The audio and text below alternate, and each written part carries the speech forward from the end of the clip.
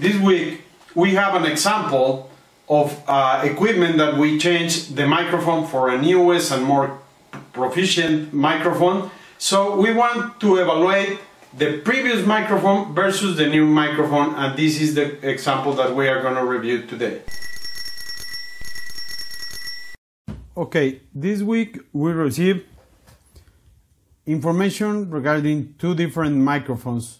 So I have my data here. Mic 1 is the previous microphone, the improved microphone is mic 2. So I'm going to copy the data here from my Excel, and I'm going to copy to MINITAB. Remember that we need to paste in the first column here in the first row, and I'm going to go to the assistant menu and in the third portion we are going to find the before and after capability analysis. Since I have continuous data, I'm going to use the comparison for continuous data. I'm going to select in the baseline process my previous microphone, mic 1, and my second microphone in the improved data. Okay. In this example, the subgroup is going to be 1 because samples are independent and also they are not related. There is no subgroup, there is no sample every X amount of time.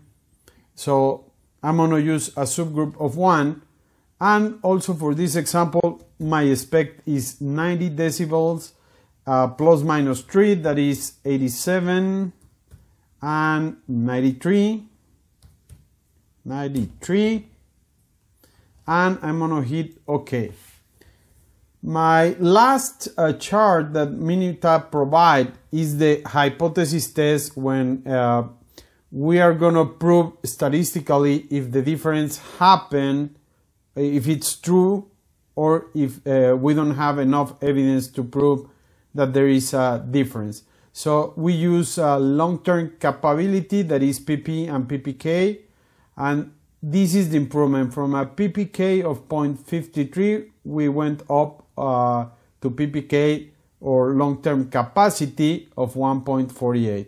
This is my first chart. Here I have a 90% confidence that the change is positive, is valid. Remember from our CPK video, we need to have we need to comply to conditions in order to have a proper capability analysis. Stability is the first one that we prove here, that the data is stable, and normality that I'm proving here, normality in the before data and in the after data. And the third chart is going to be this one, that is the one that we are most of the time. This and the last one are the charts that we are going to use when we document our improvement. Here we can see that we have 66 samples in the before, 110 for the after.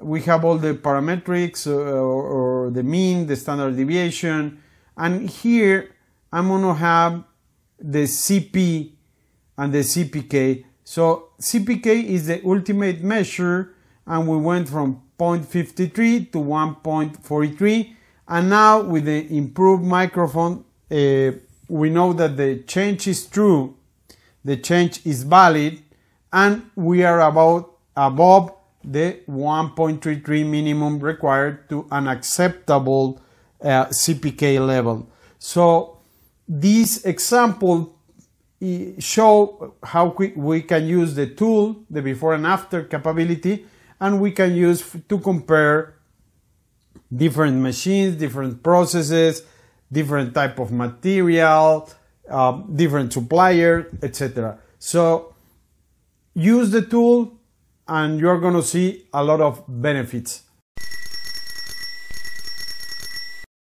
We expect your comments. Give a like to the video and subscribe to see more tools.